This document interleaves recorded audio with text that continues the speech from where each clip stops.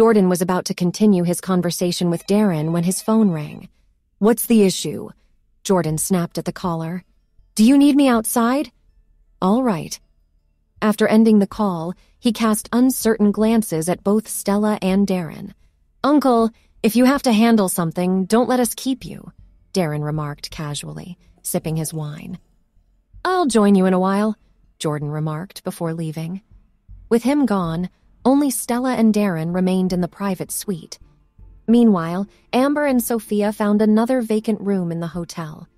As soon as they entered, Amber helped put Sophia on the bed and jumped onto the couch. She relaxed, pulling out her phone to distract herself, while Lori, watching from a distance, was sure that Amber would regret her casual demeanor later. Sophia scrutinized Amber with evident disapproval. She had never been fond of Maya's two daughters. One had caused uproar in the Brooks family by almost running off with a penniless lover. Thankfully, she was caught and confined to the family's uppermost floor, or the family's reputation would have been tarnished, she thought. Now that Amber was with Darren, her audacity seemed to know no bounds. She even disregarded her elders. "Get up!" Sophia demanded coldly. Neither Darren nor Greg were present, and Sophia wished she could discipline Amber right there and then. Amber's very presence reminded her of Maya. She had always tried to reason with Maya, but she was always met with anger and insults. Her complaints fell on deaf ears as Greg always sided with Maya. Eventually, after Maya's passing away, Greg wed Shannon. Reflecting on past disagreements with Maya, Sophia's disdain for Amber intensified. She saw Amber as an extension of her mother's defiance, lacking the grace and politeness of Stella. It was no wonder that when Bonnie proposed pairing Stella with Darren, Sophia was wholeheartedly on board. Amber met Sophia's gaze with indifference, making no move to stand. "Such an unruly young woman," Sophia fumed. "Thanks for the compliment," Amber retorted. It wasn't the first time she'd been accused of lacking manners, but it was usually by Greg. Sophia was actually burning in anger. "You've become so arrogant," she yelled. In the Brooks family, her word was often the law, with even Greg hesitating to cross her on certain issues. But it seemed that since Amber was with Darren, she thought she was above reproach. "You brought me here, so if you have something to say, just say it," Amber snapped, pausing from texting Darren on her phone. Sophia was faking her illness earlier. Now she was clearly flushed with anger and showed no sign of her alleged sickness.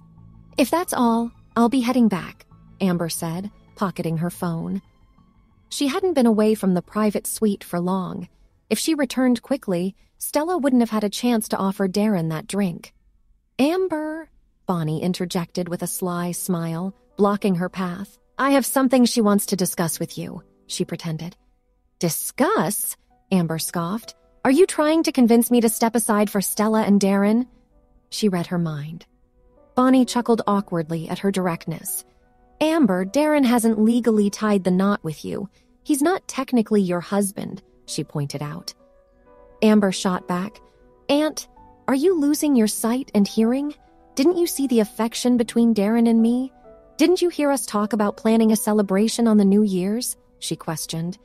"Amber, what are you talking about?" Bonnie feigned confusion, attempting to stall. "Darren and I have been intimate, and he plans to marry me. So tell me again how he's not my husband," Amber said with a hint of sarcasm. "Disgraceful!" Sophia exclaimed with disgust upon hearing Amber's confession. But Amber, long accustomed to her grandmother's disdain, met her gaze unflinchingly. "Amber," Bonnie began, offering a smile, "Stella is your younger sister." She paused, studying Amber's reaction. "She's genuinely fond of Darren. And why are you still pushing this?" Amber was surprised. Didn't Darren make his feelings clear at the gathering? "He has chosen me. He has no interest in Stella," she repeated. Bonnie persisted.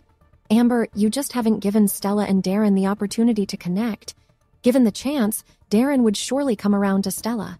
The more she argued, the more convinced she seemed of her own words. "Imagine the benefits for you if Stella and Darren got together," she continued. Amber silently cursed. The audacity of Bonnie suggesting that she should step aside was infuriating. Aunt, did you take a blow to the head? Amber couldn't contain her sarcasm. She shot a cold glance at Bonnie's increasingly stern face and noticed Lori's watchful gaze from the sidelines. Amber, watch your mouth, Bonnie snapped.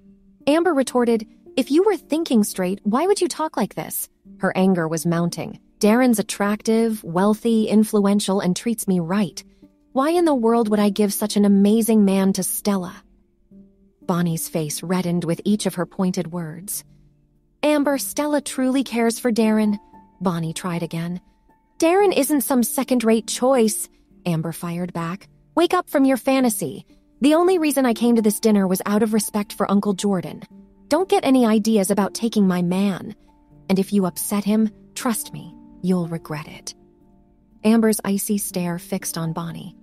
You might want to rethink your little plan, Aunt Bonnie. Or you'll learn the hard way, she warned. The gravity of her words gave Bonnie pause. She'd heard tales of Darren's influence and knew that crossing him might lead to consequences. But Lori, sensing an opportunity to fan the flames, whispered, Aunt, if Stella wins Darren over, it's Amber who stands to lose the most, right? She asked. Bonnie was bolstered by Lori's words and snapped back, Amber, Stella is family. You seem to only think of yourself. Can't you consider her happiness? If Darren chooses Stella, you should gracefully exit the picture and stop clinging to him, she added. Amber's only response was a chilling laugh, dismissing Bonnie's words entirely. Anyone would be a fool to heed her words. Amber, did you even listen to what your aunt just said? Sophia's tone was firm and unyielding. Amber smirked, glancing sidelong at Sophia. If none of you value my opinion, then whatever consequences arise aren't on me. When the time comes and Darren's anger flares and he decides to hold you accountable, don't come running to me, she warned. She took a seat again, her grin widening. And while Stella is charming, she doesn't quite stand in front of me. Acting vulnerable won't get her far with Darren, but I hope she enjoys her dinner with him. Bonnie was fuming at Amber's words, silently affirming her belief that Stella was the crown jewel of their family. To her, Darren would inevitably be smitten with Stella. Seeing Bonnie so adamant against her, Amber could only shake her head in amusement. Did they really think inviting Darren and me to dinner here was a smart move? She thought, noticing Lori trying to hide a smug smile. Amber, Lori began speaking, flashing a disingenuous smile. If Darren becomes infatuated with Stella, maybe you should just head back to the Brooks. She tried to provoke Amber. We'll see how that pans out, Amber retorted coolly. If Darren and Stella become close, you'll have no place in the Fleming family, Lori pressed on, a smugness in her voice. In response, Bonnie shot Amber a cold, accusing look, behaving as if Stella and Darren were already together. Lori, remember Stella's your sister too, Amber shot back, her attention turned to Lori. While Stella might not be Darren's type, she certainly fits the bill for someone like Carlos. The Watsons are an influential family, after all. Lori's face clouded over with anger. Anyone could tell that Amber had offended her. Amber looked at Bonnie and probed. Aunt, surely you're not keen on that jerk Carlos, right? Amber, watch your words, Lori snapped back. Her defensiveness made it clear that she feared for Stella, especially around someone as dominant as Carlos. She knew too well that Stella's vulnerability could easily evoke a man's protective instincts. As Lori fumed, she stormed over to Amber, her eyes ablaze. You think you can just talk trash here? I should rip that smart mouth right off your face. She made a move to slap Amber, her hand raised menacingly in the air. But the strike never landed. For a long moment, Lori's hand hovered, uncertainty flashing in her eyes. Try it, Lori, and Darren will make sure you regret it, Amber challenged, her voice dripping with sarcasm. Lori hesitated, despite her fiery words. She was caught between anger and fear. Don't get cocky, Amber, she spat. Without Darren watching your back, you're nothing. She was visibly frustrated. She wanted to lash out so desperately, but was restrained by the possible consequences. It made her feel impotent. Growing bored of the confrontation, Amber rose to leave. As she did so, Bonnie rushed to block her way. Amber, you promised you'd stay. Rubbing her eyes wearily, Amber replied, "I'm tired, Aunt Bonnie. I'm going to find Darren so he can take me home." But as she tried to bypass Bonnie, the woman grabbed her arm with a strong grip. For a split second, Amber glanced down at the hand restraining her, then up into Bonnie's defiant eyes. Without warning, she delivered a swift kick to Bonnie's stomach. Dressed in jeans, Amber's kick was forceful, and Bonnie staggered back, winded and shocked. "Amber, how could you strike your elder like that?" she gasped. Amber met her gaze coolly. "I've warned you before. Stay away from Darren." "Do you think you can push me around and manipulate Darren?" "Dream on," she continued. Her voice was harsh.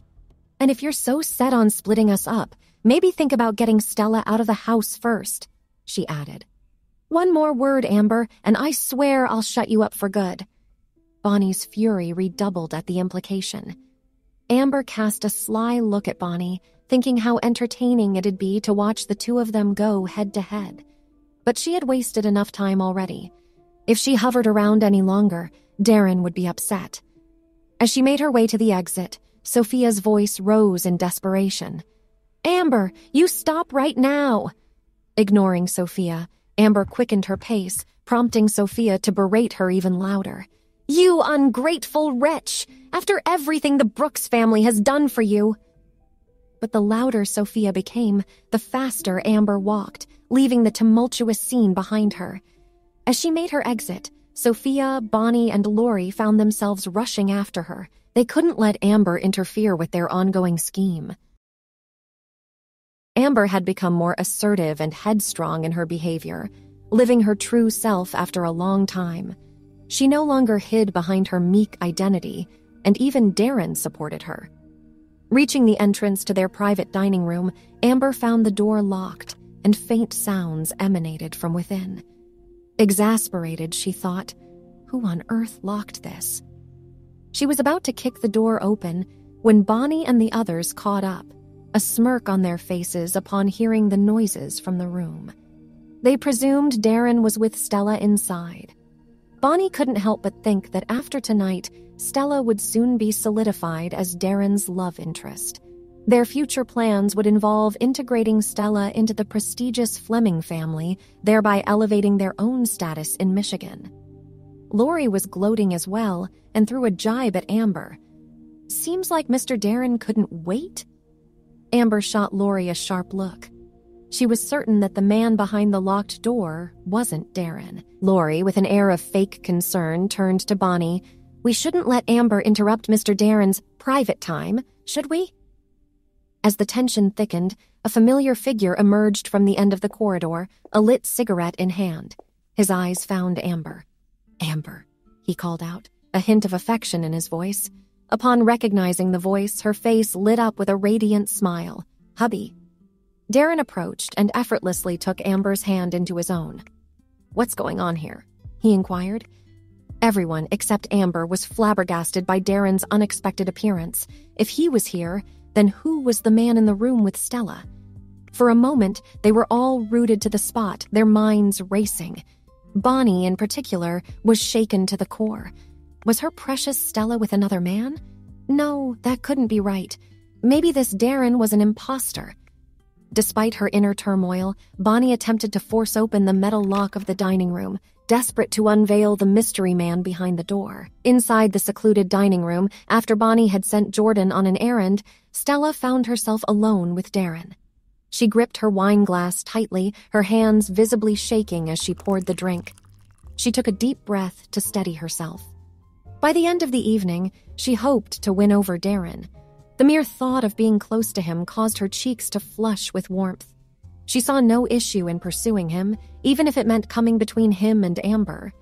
Her feelings for Darren were overpowering, consuming her entirely. She believed that as her cousin, Amber would eventually understand. If she could just have this one night with Darren, she'd gladly be his secret lover afterward. For love, Stella was prepared to sacrifice everything. "Mr. Darren," she started, snapping back to the moment. Her glass was now filled.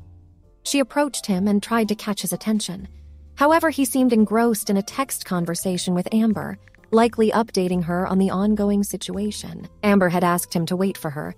so he sat patiently, sipping on his wine. He glanced at Stella, acknowledging her presence without really focusing on her. Stella felt a pang of embarrassment, her rehearsed smile faltering. But, summoning her courage, she addressed him. "Mr. Darren, I feel like there's been a misunderstanding." As she spoke, her gaze settled on his face, his handsome features leaving her momentarily breathless. She had never met anyone quite as enchanting as Darren, both in looks and status. From his tender exchanges with Amber, it was clear that Darren was an incredible man. If only she had been the one chosen to join the esteemed Fleming family. "The first time I laid eyes on you, I was smitten," she confessed, her emotions bubbling to the surface, causing her eyes to tear up. "You are truly the finest man I've ever known," she continued, her voice choked with emotion. "I often wish I'd met you before Amber did. Perhaps then I'd be the one you cherished." Pausing to collect herself, she handed her wine glass to Darren. "Please, have a drink on my behalf as a token of my deep affection for you. From here on, I'll bury my feelings, silently wishing you and Amber all the best." Stella's heartfelt words, spoken with such raw emotion, portrayed her as a deeply wronged individual, yearning for the comfort and understanding of a man. Darren took a sip of his drink, barely acknowledging Stella or the glass she had offered him. Heartbroken and feeling ignored, tears rolled down her cheeks. "Mr. Darren, why are you treating me this way? I genuinely care about you," she cried. "Drink it," he said in his neutral voice. "Mr. Darren?" she responded, taken aback. "Drink it," he repeated more firmly. Turning to her, he asked accusingly, "Is there something in this drink?" Caught off guard, she hesitated for a moment before vehemently denying it. "No, nothing." He gave a mocking laugh. "If I couldn't see through a scheme like yours, I'd have been fooled countless times before." His icy glare sent shivers down her spine. Her confidence was quickly waning. She glanced nervously at the wine glass and was clearly conflicted. "Is it true, then?" He pressed on with a menacing tone. "Perhaps no one has ever warned you about playing games with me." Stella understood the unspoken threat. The drink had been arranged by Bonnie. She had a rough idea of what would ensue after consuming it. With a mix of defiance and fear, she downed the contents of the glass. Soon after, she felt her body weaken and warmth spread through her. Overwhelmed by the effect of the substance, she started to unbutton her dress, revealing herself to Darren. Darren was unfazed and coldly observed the drug taking its toll on Stella, and then stood up, ready to leave. As he headed for the door, a disoriented Stella tried to stop him. "Mr. Darren, please don't leave me like this," she pleaded, her state of undress evident. Pausing, he looked back at her, and his voice dripped with disdain. "After plotting against me, do you really expect sympathy?" His tone was sharp, and his message was clear. "Were it not for Amber, I'd have exposed your plan and left you to face the consequences."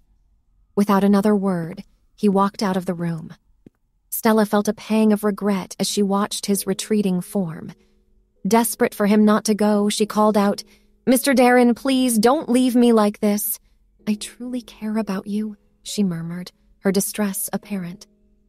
Darren's intent was to find Amber and bring her back, but as he stepped out, another familiar face approached him. Carlos recognized him instantly. "Darren!" Carlos said, pausing as his gaze slid past Darren to catch a glimpse of Stella's distressed state inside the room. Her cries, combined with the soft glow of the room's lighting on her skin, elicited a protective response in Carlos. "What have you done to Stella?" Carlos asked, anger evident in his voice, mistakenly assuming Darren was responsible for her condition. "How could you do this, knowing Amber?" Darren's patience wore thin. "She's not feeling well. Why don't you go in and see for yourself? After all, she's practically family to you." Carlos was infuriated. "You're unbelievable," before turning to enter the room and tend to Stella. As he disappeared into the room, Darren, spotting a nearby attendant, handed him some money. After ensuring the room's door was securely closed, Darren retreated, lighting up a cigarette and heading for a secluded place to smoke. Inside the room, as Carlos approached, Stella hardly registered who it was. the drug clouding her judgment. "Carlos," she said weakly, reaching out for comfort. Seeing her vulnerable state, Carlos struggled with a rush of mixed emotions. Stella's plea, "Carlos, please, I feel awful," coupled with her obvious discomfort, tugged at his heartstrings. Caught up in the moment, he found himself facing a challenging situation. His intentions and willpower were tested. The evening's unexpected turn of events seemed to be spiraling out of control. Carlos, trying to maintain a semblance of control, gently held Stella, who seemed to be in a daze, and said, "Stella, we need to get you to the hospital." His hand found itself on Stella's waist as he tried to help her up. Stella might not have been considered traditionally beautiful, but she had a certain allure about her. "Carlos," Stella murmured. Her voice was strained. The disorienting effects of the drug made it hard for her to focus. Her only desire was comfort and a sense of security. She reached out, touching his arm, and as he tried to help her stand, she clung to him. In the process, an unrelated item, perhaps a purse, was accidentally knocked to the floor. Feeling overwhelmed by the situation, Carlos gave in to his emotions. "Stella," he whispered before leaning down and kissing her. Caught up in the moment, they both momentarily lost themselves in the haze of the situation. Carlos, who had come with the best intentions to aid Stella, now found himself in a predicament. As reality settled in, Stella realized the gravity of what had just transpired. It wasn't Darren with her. Tears streamed down her face at the realization. Feeling a mix of guilt and confusion, Carlos murmured, "Stella, I'm so sorry." Even though he apologized, a part of him felt that the turn of events wasn't entirely his fault. He had genuinely wanted to help her, but the circumstances had spiraled out of control. "I'll take care of you," he promised, trying to comfort Stella. But as he spoke, her thoughts wandered to Darren, and the weight of the situation bore down on Carlos. Outside the private room, the atmosphere was tense. People took notice as Darren reappeared. "Miss Laurie," Darren said, grasping Amber's hand and giving her a pointed look. Laurie was taken aback by Darren addressing her. Her confusion grew when she heard his casual remark, "Carlos was looking for you." As Darren mentioned Carlos, he glanced at Bonnie, perhaps trying to convey a message. Laurie sensed there was more to the situation and tried to decipher the meaning behind his words. Her thoughts were interrupted when Bonnie approached, knocking on the door. Then Amber cryptically mentioned, "The man in the room isn't alone." Just as she finished her statement, Laurie, in a fit of rage, yanked Bonnie aside. "Carlos, what on earth were you thinking?" she shouted. From the other side of the door, muffled voices could be heard. A woman's soft murmur, followed by a man's grunt. Laurie immediately recognized the sounds and realized that Carlos was in there with Stella. "Carlos, you better get out here now!" she yelled, her voice echoing down the hallway. Instead of a response, Laurie heard more noises from within the room, making her blood boil. Frustrated and seething with anger, she banged her purse against the door. "That wretched Stella," she hissed, tempted to barge in and confront the two of them. Darren, trying to maintain some semblance of order, guided Amber away from the unfolding chaos. While Amber didn't say a word to Laurie, the irony wasn't lost on her. She once thought Laurie came to confront her, but now Laurie was the one being humiliated. The scene seemed to last forever, but eventually it quieted down inside the room. Darren motioned to a nearby waiter, signaling for the door to be unlocked. As the door opened, Laurie stormed in, with Bonnie and a few others trailing behind.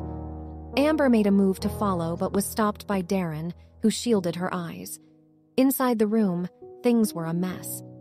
Carlos and Stella, taken by surprise, were caught in a compromising state.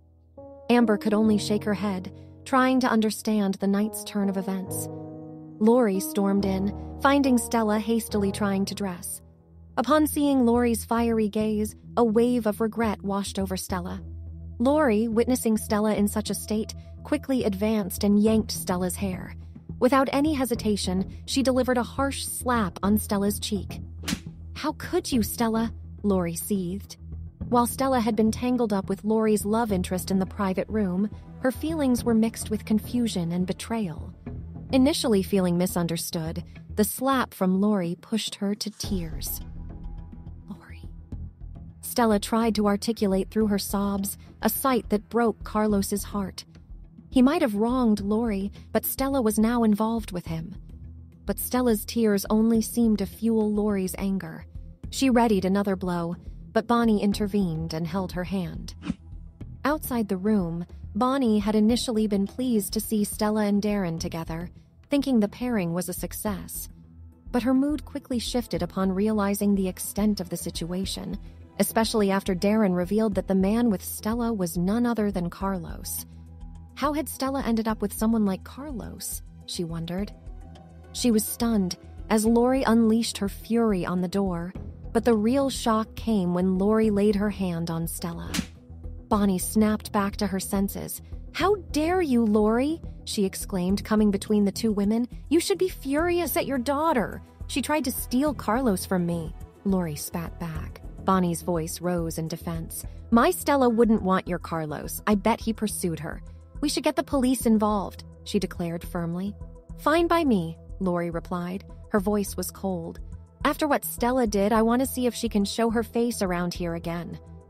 Her intention was clear. She aimed to tarnish Stella's reputation in retaliation. Upon hearing her harsh words, Stella's eyes welled up with tears. She looked desperately at Darren, who stood at the door, seemingly entertained by the unfolding drama. She knew Darren was aware that his drink had something, yet he let her consume it. Instead of intervening, he had allowed Carlos to enter the room. Why would he do that? "Why are you treating me this way, Darren? All I ever did was love you." Stella's voice quivered as she pleaded with him through tear-streaked eyes. Darren's icy gaze met Stella's. He had already let go of Amber's face, allowing her to witness Stella's emotional display. Amber fumed silently, thinking that Stella expected too much from her husband. She wasn't about to let anyone else claim her husband. She was just thankful that Stella hadn't reacted violently toward him. "Let's head home, Darren," Amber interjected, preferring a cozy movie night over the escalating drama. He nodded, and his smile returned as he looked at Amber. Taking her hand, they headed for the exit. As they left, they encountered Jordan, who had briefly stepped out earlier. The shock was evident on his face, having returned amidst the chaos. "We're heading out, Uncle," Darren remarked as they passed by. Jordan, still processing the scene, responded apologetically, "I'm truly sorry." He had pieced together the night's events from the loud noises and Bonnie's distressed call. As an elder and host, he had only intended to have a pleasant dinner with Amber and Darren. The intention was to get to know Amber better and express gratitude to Darren, but the evening's twist left him feeling embarrassed and regretful. Back in the private room, the drama continued. Stella's sobs weighed heavily on Carlos's conscience. Feeling responsible, he tried to console Stella, but Lori's anger flared anew at the sight, her hand raised in readiness to strike again. Bonnie was protective of Stella. She intervened by grabbing Lori's hair, stopping her in her tracks. Bonnie's grip was much firmer than Lori had anticipated, causing her to wince in pain. "Let go!" she shouted. Her voice was strained. Releasing her hold, Bonnie quickly moved to shield Stella. "Try laying a hand on Stella again, Lori," Bonnie challenged her. Lori, seething with rage and looking at the strands of her hair on the floor, picked up a glass from the table and hurled it at Bonnie. The glass narrowly missed, whizzing past Bonnie's ear before shattering on the floor. Infuriated, Bonnie lunged at Lori, landing a swift slap across her face. Lori, equally charged, retaliated, and the two women became embroiled in a heated scuffle. Sophia, taken aback by the sudden escalation, tried to intervene, wondering who to assist first. "Enough! Break it up!" she yelled, attempting to separate Bonnie and Lori. In the commotion, a misdirected slap hit Sophia, causing her to recoil in pain. "Why on earth would you strike an elderly woman like me?" Sophia exclaimed, holding her face. Meanwhile, Stella clung to Carlos, her body shaking from the sobs. Carlos whispered comforting words, trying to soothe her. Jordan, standing at the doorway, surveyed the chaos, his face set in a stern expression. He had warned them about setting their sights on Darren, but they didn't pay any heed to his words. Their stubbornness had led them to this mess, and in his opinion, they brought it upon themselves. With a look of disdain, Jordan chose not to intervene. He turned on his heel and left the hotel, letting them deal with their own drama. After the turbulent scene in the private room, Amber and Darren headed home. While the evening's events didn't seem to affect Darren, Amber had a lingering question. "Darren, Stella was drugged, wasn't she?" she inquired. In her mind, that was the only explanation for Stella's behavior with Carlos. "Yes, but she drank it on her own accord," he confirmed. Amber paused, reflecting on the implications. "It was originally intended for me," he mused aloud.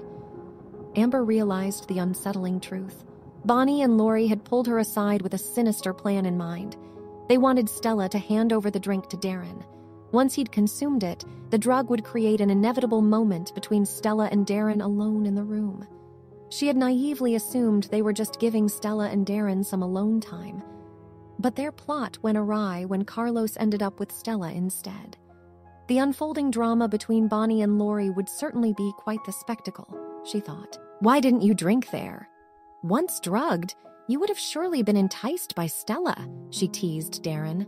"Do you wish I had?" Darren quipped back, glancing sideways at Amber. "You wouldn't dare," she smirked. He immediately pulled the car to the side of the road. "Amber," he said, reaching out and taking her hand. Their fingers entwined, and she met his gaze, smiling warmly. "I trust you, hubby. Even if Stella tried something, I know you'd wait for me." For some reason, Amber felt a deep trust in Darren. She believed that if he truly loved her, it would be a singular, unwavering love. "I love you," she murmured, her gaze fixed on his. He chuckled, clearly charmed. "What do I get for resisting temptation?" he asked. Amber unbuckled her seatbelt, moving closer and settling into his embrace. As she nestled into his arms, he adjusted to cradle her with a teasing smile on his face. "You managed to resist another woman. So I suppose that earns you a special night with me," she said playfully. "That's all?" he teased with his eyebrows raised. She pretended to pout, prompting him to lean in as his lips brushed her ear. "Once isn't nearly enough." She blushed and her heart skipped a beat. "Well, what do you propose?" she asked. "A lifelong commitment?" he asked, his tone flirtatious.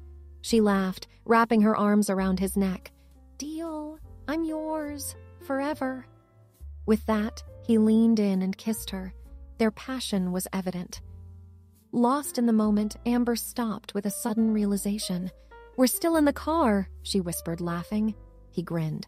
"Guess we better get home." He fought the impulse to move and glanced at her, who was comfortably seated on his lap. "You know, you chose to climb into this spot yourself," he stated. "I did, but only to kiss you," she replied with a twinkle in her eye. He chuckled, his fingers softly tracing the contour of her cheek. The dim light in the car made their surroundings even more intimate. Looking deeply into her eyes, he said, "You remember we've done it in the car before, right?" That memory ignited a warmth within him. The way she had been so boldly passionate, taking the lead, still played vividly in his mind. He had initially assumed her fervor was due to some external influence, but he soon realized she was just naturally fiery, her vivaciousness hidden beneath a meek exterior. And he absolutely loved that side of her. That night's memory was something he cherished. Flushing at his words, Amber playfully scolded him, "Darren, we're parked by the side of the road." With a teasing laugh, he gave her back a playful pat, signaling her to move back to her seat. "You get me all riled up and then remind me of practicality," he quipped, a smirk playing on his lips. Seeing Amber's flustered face, he couldn't help but grin even wider. Turning the ignition, he pressed down on the accelerator, the car speeding up as they continued their journey. Meanwhile, Lori and Bonnie's confrontation had escalated. Their feud reached such intensity that both ended up with scratched faces, eventually running out of energy. The scene didn't go unnoticed. The chief inspector arrived soon, ushering Lori, Stella, and others to the local police station. Lori still held a grudge against Stella and showed no signs of letting her go.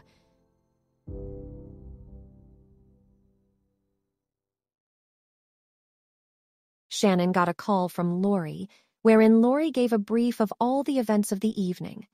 Shannon believed Stella and Carlos were to be blamed for the disastrous event. Upon reaching the police station, Shannon's eyes immediately went to Lori's messed-up hair and the clear handprint on her cheek. It pained her to see this sight. Then her gaze shifted to Bonnie, who looked like she'd been through quite a fight as well. What happened here? She mused. Could it be that Amber had confronted both of them? Knowing Bonnie's prowess in a fight, Shannon assumed Amber would be worse among the two.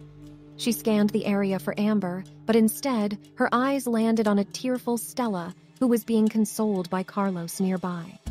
Why was Stella with Carlos? As she watched Carlos comforting Stella, a suspicion began to form in Shannon's mind. Mom. Lori, with a bitter expression, shot Carlos and Stella a resentful glare. She seemed eager to confront Stella right there and then, but the imposing presence of Bonnie held her back. She approached Shannon with an aggrieved expression. Lori's voice drew everyone's attention to Shannon's arrival. On seeing Shannon, Bonnie instinctively recoiled. It was a testament to her fear of Shannon's reputation. Mom, where have you been? Aunt Bonnie almost killed me, Lori exclaimed. It was clear to Shannon that Bonnie had indeed attacked Lori. Her suspicions had been accurate.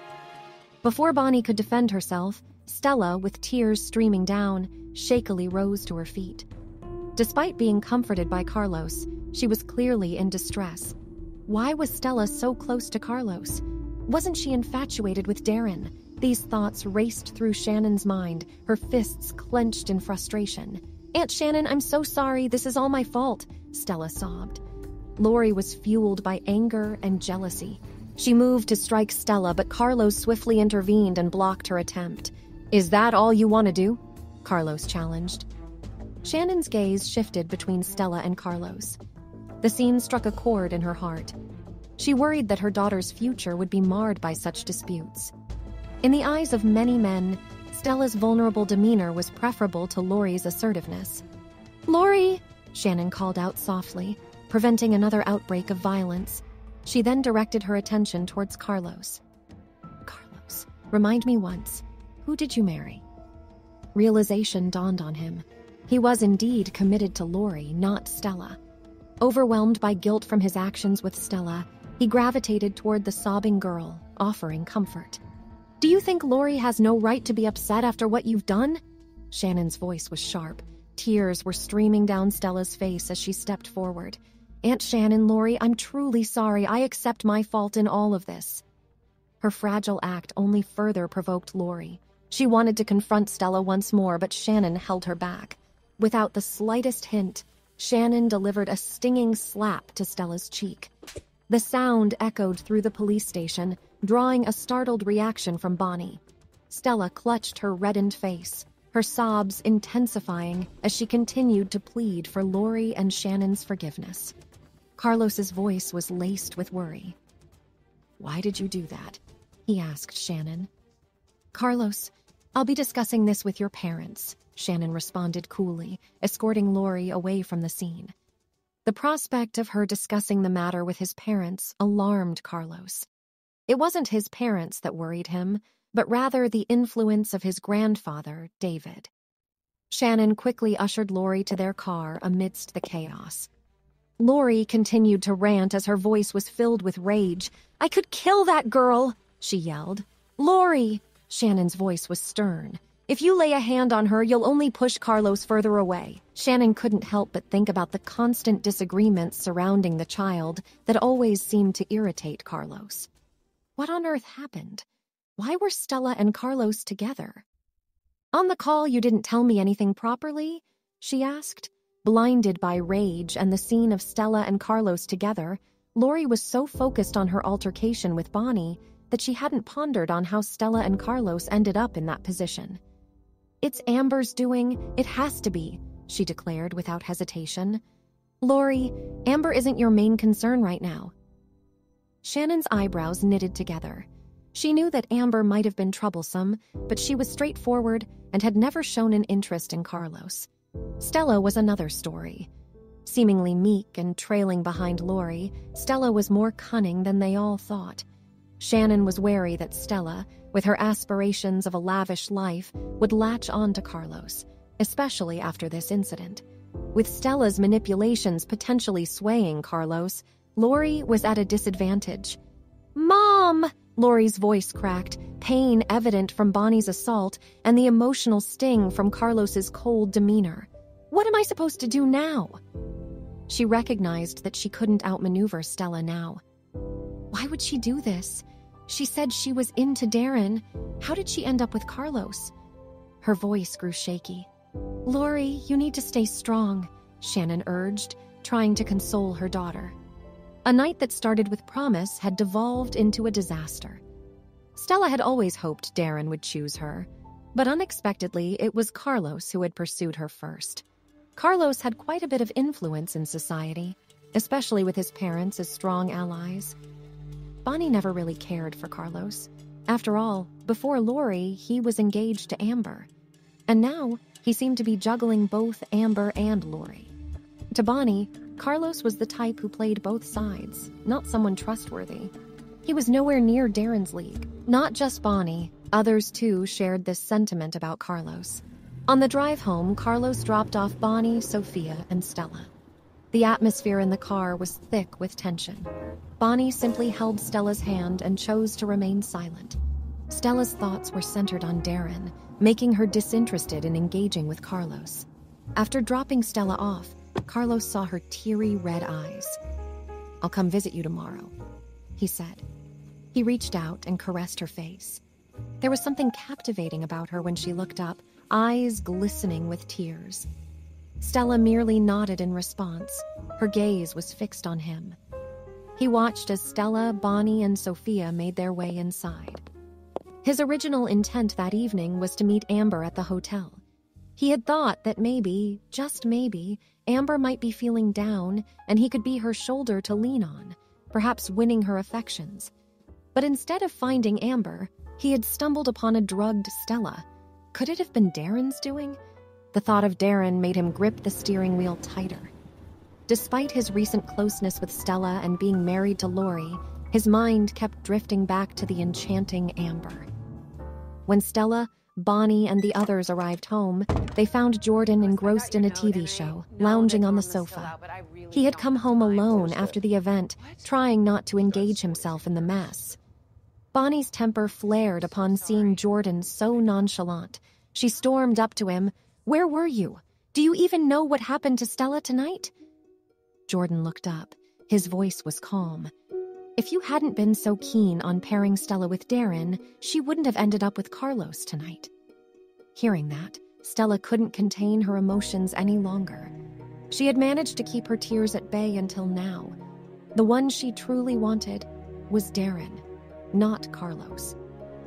Overwhelmed with thoughts about her intimate encounter with Carlos, she felt she no longer deserved Darren.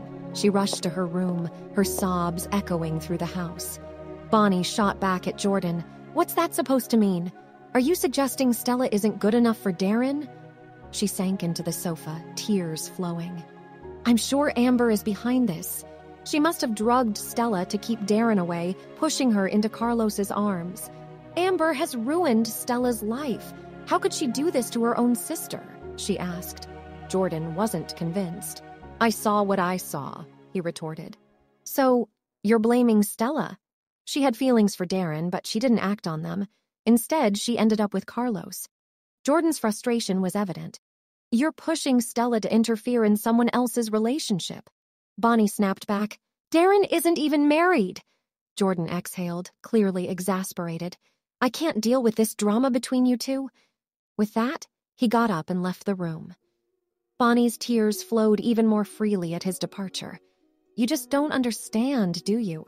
Stella only wanted the best for our family, for us to have a better life." In her room, Stella tried to wash away her memories of the evening. As she stood under the shower, flashes of the intimate moments with Carlos played in her mind. Her eyes were filled with fresh tears, and her cries echoed in the bathroom. Darren was well aware that the wine was spiked, yet not only did he have her drink it, but he also let Carlos be with her. Inviting Carlos in, Darren wanted him to see her vulnerable state. Overwhelmed by her feelings and the effects of the drug, she was devastated. She couldn't understand why Darren, if indifferent or disinterested in her, would willingly let another man take advantage of her situation. In grief, Stella spent the night awake, reflecting on the loss of her innocence and the role Darren played in it. The next morning, she made no effort to hide her red, swollen eyes and drained face and walked right out the door. Bonnie tried to call out to her, but Stella, deep in her thoughts, paid no heed and left. Bonnie watched her leave, feeling a mix of sadness and anger. In her eyes, this was all Amber's doing. If only Amber had relinquished her claim on Darren, Stella wouldn't have fallen into Carlos's hands. Later, Stella hailed a taxi to the Fleming estate. Since discovering her attraction to Darren, she'd often found herself around Darren's office, hoping for a chance encounter. She imagined scenarios where Darren might notice her, even daydreaming about accidentally getting hit by his car just to draw his attention. She tried various ways to cross paths with him, but to no avail. She wasn't even sure what kind of car he drove. Looking up at the grand Fleming estate, she marveled at its royalness. Entering the reception, she was struck by its majesty. Whether it was Darren's circle of influence or his wealth, everything intrigued her. Upon her arrival, Darren's assistant, Mark, received a message that certain Miss Brooks was inquiring after Darren. Given Laurie's previous visit, he hesitated to take her directly upstairs. Mark was contemplating whether or not to escort Stella to the office. Suddenly, he received a message from Darren. Let her in. He was more aware of people entering his office. Though last night's episode had ended, he was yet to address its consequences. Stella followed the assistant and ascended to the top floor of the building. The grandeur and luxury of the place took her breath away. Upon entering Darren's office, she saw him seated behind his desk, engrossed in his thoughts and a cigarette. At 31, Darren exuded a maturity and charisma that Carlos couldn't match. Stella found herself captivated by him. She thought to herself how wonderful it would be if such a man were hers. Tears welled up in her eyes as she approached him. "Mr. Darren," she murmured, her voice shaking. Darren took a drag from his cigarette, giving her a detached look, seemingly unaffected by her emotional state. He wasn't like Carlos, easily swayed by a tearful face. Silence lingered before she found the courage to speak. "Mr. Darren, I truly have feelings for you. Why did you allow what happened last night?" she asked. Darren arched an eyebrow. "What do you believe I did to you?" His voice held a hint of mockery. "Wasn't I the one who was supposed to consume the drug?" His words were sharp, causing Stella to blush, echoing her secret hopes. She hesitated as she was searching for words, but he continued in his icy tone. "Do you truly believe you're worthy?" Stella's heart ached at the disdain evident in his gaze. Tears streamed down her face as she choked out, "Why? How am I less than Amber? Why would you let this happen to me?" Darren responded evenly. "Amber should have told you she's my fiancé. We're getting married on New Year's Day. You claim to care for me, but have you ever considered Amber's feelings?" "I have, but my feelings for you are stronger. I can't contain them," she countered. "So strong that you drug my drink," he shot back with biting sarcasm. "I never did such a thing," she sobbed. "Then explain the wine you poured for yourself." Darren exhaled smoke. Deep down, he held Stella in contempt. Rising from his chair, he approached her with the cigarette in his hand. As his words sunk in, she was at a loss for words. She raised her gaze to meet his, taking in the sharp features of the man standing before her. Even in this tense moment, his handsome visage managed to draw a weak smile from her. "Mr. Darren," she began with a shaky voice, "I genuinely love you. I'm willing to be your secret lover without disrupting what you have with Amber." It was a blatant declaration of her willingness to be his clandestine lover. His eyes held nothing but disdain as he regarded her. Wordlessly, he pivoted and stared out the window, leaving Stella feeling more exposed than ever. Do you even grasp the repercussions of talking to me like this?" His voice was low, almost a growl. Stella's eyes widened in fear, her face losing its color. "I just love you so much," she murmured, trying to emphasize the depth of her feelings. However, her love for him seemed inconsequential to Darren. "Carlos," he remarked coolly, "was just the first gift I presented to you." The implication was clear. He had deliberately orchestrated the events of the previous night. Stella's heart raced. She had suspected as much, but hearing him admit it was another thing altogether. She shook her head in disbelief, struggling to grasp the depths of his malevolence. "Mr. Darren, why are you so heartless towards me?" she cried. "In what way am I any less than Amber?" Darren took another drag from his cigarette, the smoke curling around him as he replied dismissively, "There's no comparison between you and Amber. And if you dare to interfere with her again, I promise my next move will be far more memorable." Stella had walked into Darren's office with a glimmer of hope, believing he might still have some care for her. But his cold words shattered that hope. He had summoned her, not out of affection, but to issue a stark warning. "Mr. Darren, please don't be so harsh," Stella cried, making a desperate move to embrace him. But as she lunged forward, Darren sidestepped, leaving her to stumble and crash to the floor. Her face collided with the hard floor, blood trickling from her nose. Pushing herself up, she cast a tear-filled gaze at the man she so desperately loved.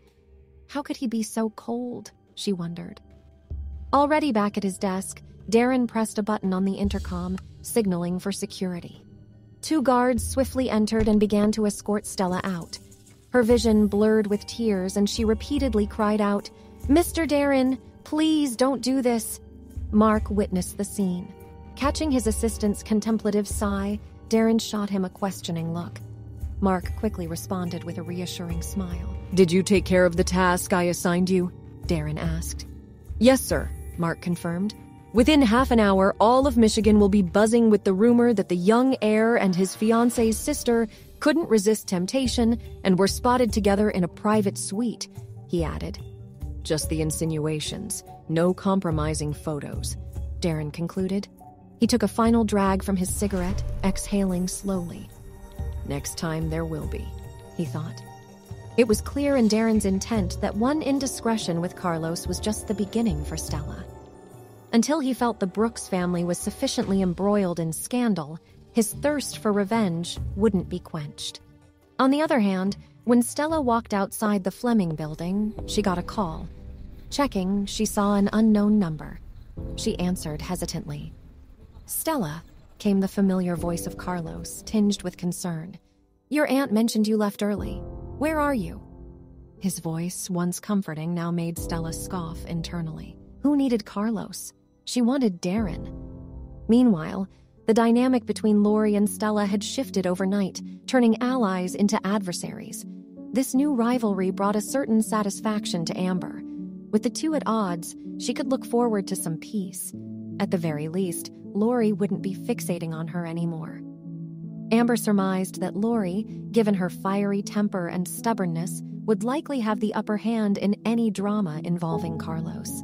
After all, Lori had little tolerance for any provocation. How could she not best the meek Stella? As for Stella's recent entanglement, Amber didn't feel a shred of pity. After all, hadn't Stella attempted to poach her husband?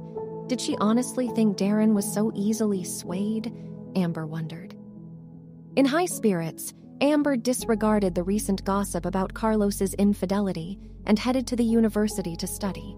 Word of Carlos and Stella's rendezvous had swept through Michigan like wildfire by morning. And while there weren't any overtly intimate photos, the image of Stella nestled in Carlos's embrace was quite telling. This scandal didn't just shake the Brooks family. The Watsons were also in an uproar. Amber had hoped that the focus of someone like Stella and Lori would shift from her due to the current drama with Stella and Carlos. However, Stella sought her out again. But before Stella could confront her, Amber received a heads-up from Darren's assistant, Mark, saying how a tearful young woman was proclaiming her love for Darren.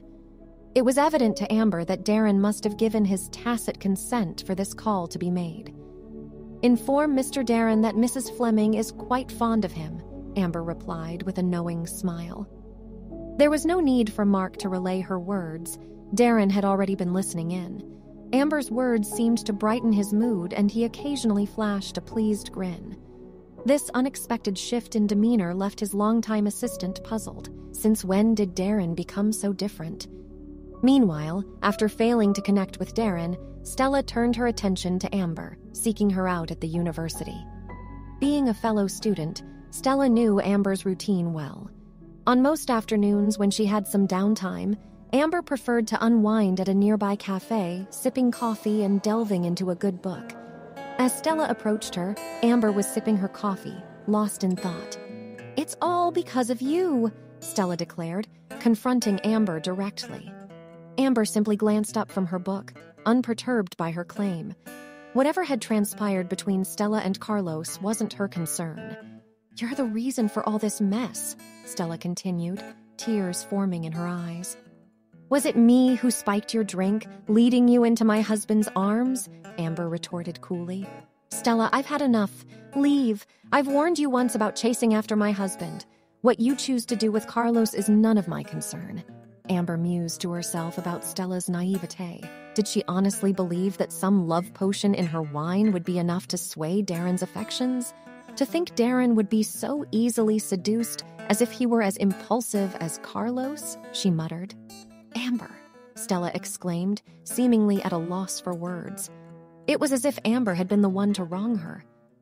Watching her tearful display, Amber realized that Stella was indeed a formidable adversary, even more so than Lori. "Amber, why did you spike my drink?"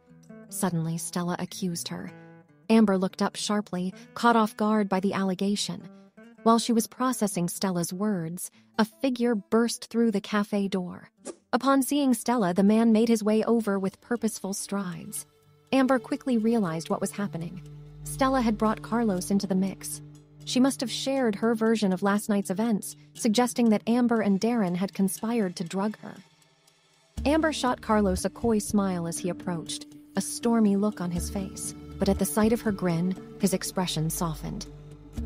"Carlos," Amber greeted warmly, even as Stella continued to sob beside her.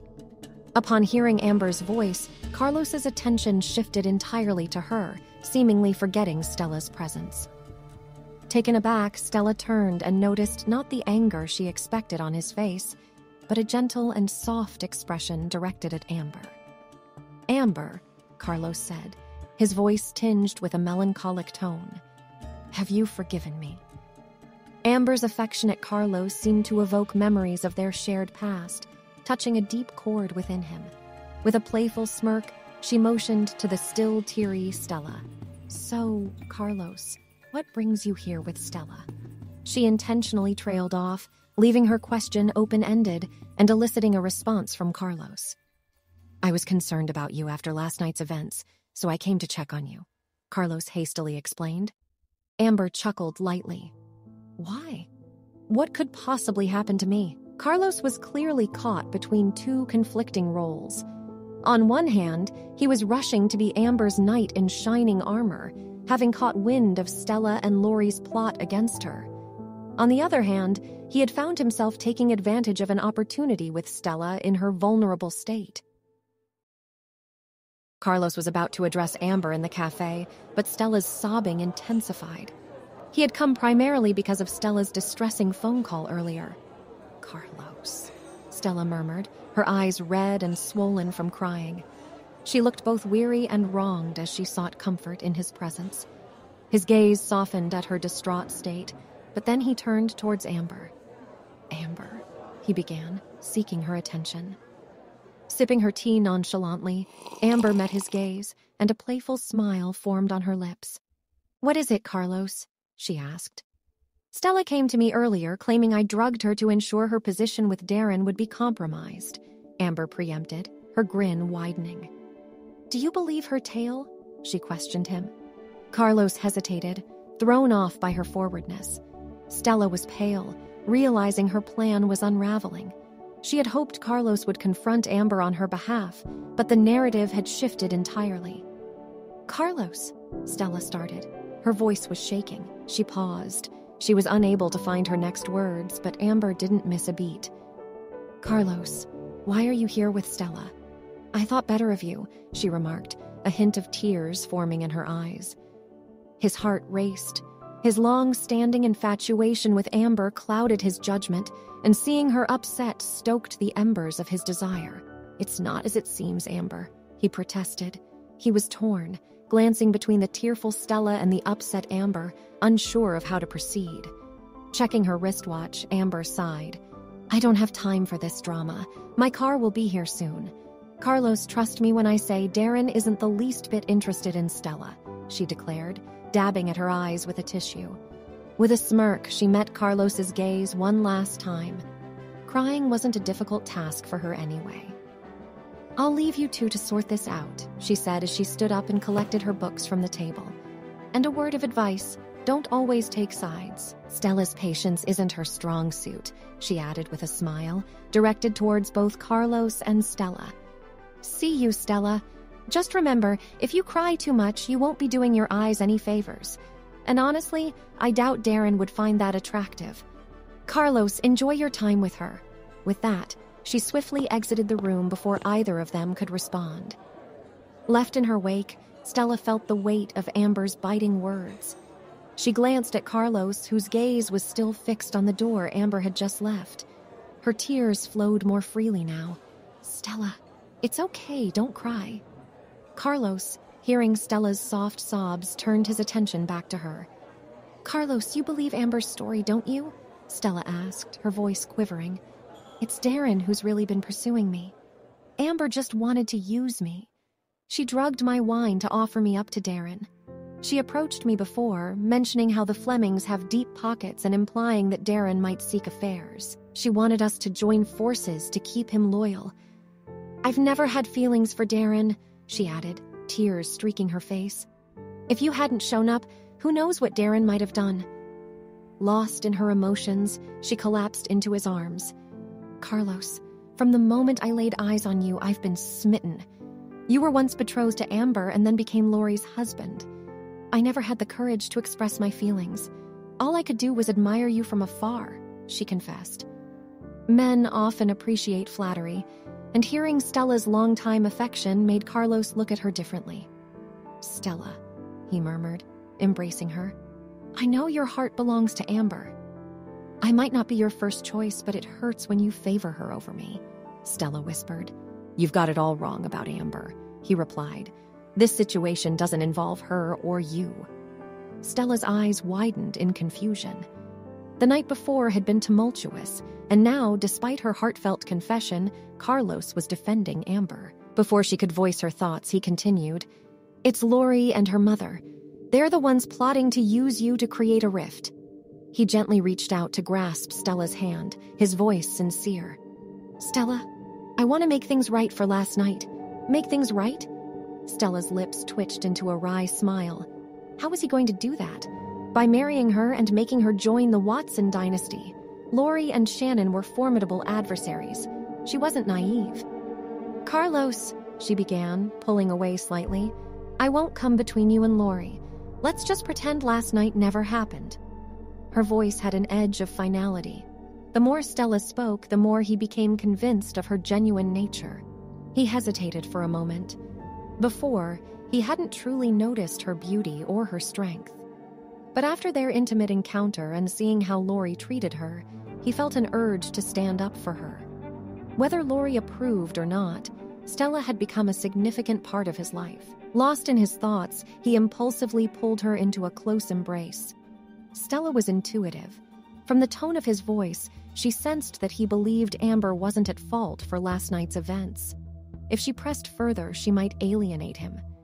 Darren had rejected her, and while Carlos might not have been her first choice, being with him had its benefits. The Watsons were influential in their own right, even if they paled in comparison to the Flemings. Carlos always had a soft spot for mature and understanding women, and Stella seemed to fit the bill. However, their tender moment was rudely interrupted by an all-too-familiar voice. Unbelievable! Lori's voice echoed as she stormed into the coffee shop, eyes fixed on the pair locked in an embrace. Her fury seemed palpable. To her, last night's events could have been explained away by Amber's machinations, but what excuse did they have now? In her eyes, Stella had always been a seductress, now angling for Carlos's affections. Now it seemed like he was willingly standing there. Lori was livid. Without hesitation, she grabbed the nearest object and hurled it at Carlos and Stella. As Carlos tried to shake off the shock, Lori was already upon them. With a swift motion, she slapped Stella across the face. "How dare you go after my husband?" she shouted, grabbing Stella by the hair and shaking her. The once serene atmosphere of the coffee shop was shattered by Lori's outburst. Customers and employees alike turned to stare. Some even began recording the scene on their phones. Carlos, red with embarrassment, attempted to intervene and prevent Lori from attacking Stella further, but she managed to slap him too. Lori's voice was venomous as she warned Carlos, "This isn't over. The Watsons will hear about this." Though not particularly favored by the Watson family, Lori was still Carlos's legal wife. The fact that he'd become involved with her own cousin infuriated her. After Lori's departure and the ensuing whispers died down, customers settled back into their routines. However, from a corner booth, a woman wearing a baseball cap observed the scene with a smirk. She was relieved that Amber hadn't ended up with someone like Carlos. He would have brought nothing but trouble.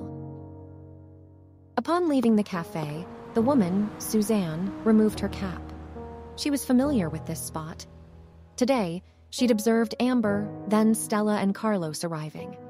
Having seen the morning tabloid stories about Carlos and Stella's affair, Suzanne had a feeling today would be eventful.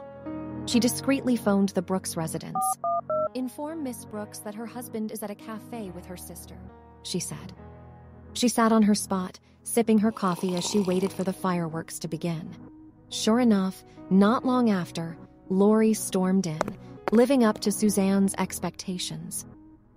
After checking on Amber, Suzanne made her way back to her apartment. She sat down with a bowl of instant noodles she'd picked up from the local grocery store. Despite living across the street from the Brooks residence for a couple of weeks, she hadn't spotted the person she'd been hoping to run into. During the night, after witnessing many events in the day, she went to sleep. She was abruptly awakened by the sound of a car horn from below. Swiftly, she jumped out of bed and rushed to the window, not bothering to put on shoes. A car pulled up in front of Mr. Ben's house, which was inside the Brooks mansion. The occupant remained inside as Mr. Ben approached him, engaging in conversation with the unseen individual. Under the dim glow of the streetlight, Suzanne's hands shook and her heart raced. It has to be him, she wondered. She had waited so long, and now he was finally here. Robert had returned to Michigan again and had driven over to have a look at the Brooks mansion for Suzanne, but with no success. Meanwhile, Suzanne dressed up and rushed downstairs to spot him. As Robert prepared to leave, a sudden uneasy feeling washed over him. He mused about the Brooks family's decline and the fact that Suzanne still hadn't come back from her overseas trip. He sat in the car to leave, and soon the car drove off. Lost in thought, Robert was jolted from his reverie when the car came to a screeching halt, throwing him forward in his seat. The driver, panic evident in his eyes, exclaimed, "Sir, I think I hit someone." The headlights illuminated a woman lying motionless in front of the vehicle. As the driver scrambled out to assess the situation, Robert followed suit as concern was evident on his face. The atmosphere in the car felt stifling, and Robert, seeking some respite, rolled down the window and reached for a cigarette from the glove box. The cigarette's ember faintly spread in the interior of the car, while outside, the driver's voice pierced the stillness. "Sir, she's passed out." Do we take her to the hospital?" Robert didn't respond, instead deeply inhaling from the cigarette.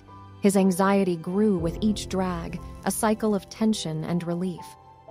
"Sir, this woman is stunning.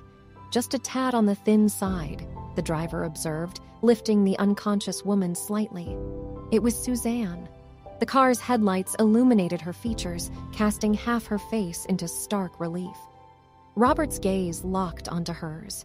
She was breathtaking.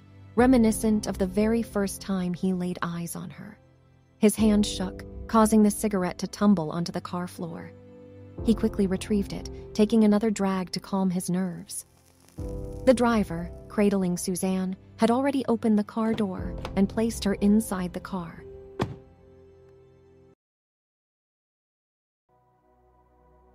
The scent of the woman beside Robert wafted into his nostrils, penetrating deep into his soul. He refrained from glancing at her and instead fixed his gaze out the car window. His eyes became dry and reddened by the aggressive smoking. The dark interior of the car was only intermittently illuminated by the glow of his cigarette. With a final and fierce drag, he flicked the cigarette out the window. "Drive," he commanded in a flat tone. He remained focused forward, too anxious to glance at the woman next to him. After what seemed like an eternity, he ventured to touch her, fingers grazing the fabric of her attire. He felt the texture to be familiar and exhaled deeply. This isn't just a dream, right? He wondered. Meanwhile, Amber was in her pristine white wedding gown and appeared ethereal. The dress accentuated her features, especially her exposed shoulders. On her day off, Darren had spent the day with her, picking out her wedding gown and posing for photos. "Hubby, you're late," she chided playfully upon spotting Darren's reflection in the mirror.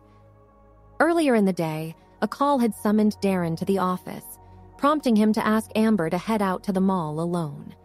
She had selected her dress from the bridal store and had just slipped into it when Darren arrived. After her playful rebuke, she lifted her dress and eagerly moved towards him. However, the trailing gown tripped her up after just a few steps. He swiftly stepped forward and scooped her into his arms. "Why the rush?" he teased. "It was hard enough getting you to commit. Can't let you escape now," Amber responded with a chuckle. "Escape?" he repeated with amusement, alluding to her playful choice of words. Amber beamed and shifted the topic. "Hubby, do you like my wedding dress?" She twirled gracefully, showcasing the gown. He couldn't help but marvel at her beauty. Just as he was about to shower her with compliments, something caught his eye, wiping the smile off his face. Amber caught the shift in his expression, and following his gaze realized that she'd forgotten her shoes. "Hubby," she exclaimed. "Where are your shoes?" he asked. "The heels are too tall. They're not comfortable," she admitted softly. "Put them on," he commanded. Amber nodded and headed towards the shoe rack, only to be wrapped up in Darren's embrace. Cradling her in his arms, he couldn't resist the playful impulse to sweep her off her feet, quite literally. Her laughter bubbled up and her hands encircled his neck. Her eyes were fixated on his face. "Hubby," she whispered. He met her gaze and a small smile played on his lips. "What is it?" he asked. "Just wanted to call you that," she chuckled. Her joy was evident. The simple pleasure of being in his arms and addressing him as hubby was enough to make her heart full. Setting her down gently, he placed the heels in front of her. As she extended her leg, the delicate skin of her feet touched his hand. She playfully wiggled her toes and asked, "Hubby, could you help me?" Without a word, he picked up the shoes and gently slipped them onto her feet. As he knelt before her, Amber was struck by the realization. Here was Darren, the formidable leader of Flemings, humbling himself to help her. This simple act held more meaning for her than even the grandest romantic gestures. "Hubby, you're incredible," she murmured.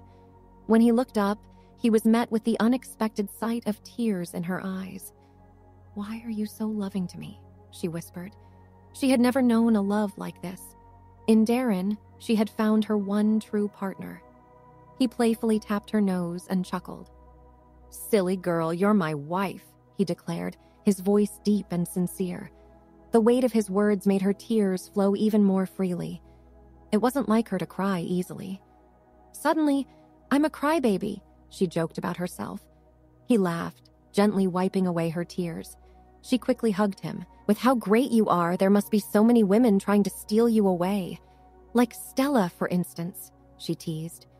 "And if there are," he responded, holding her close with a smirk.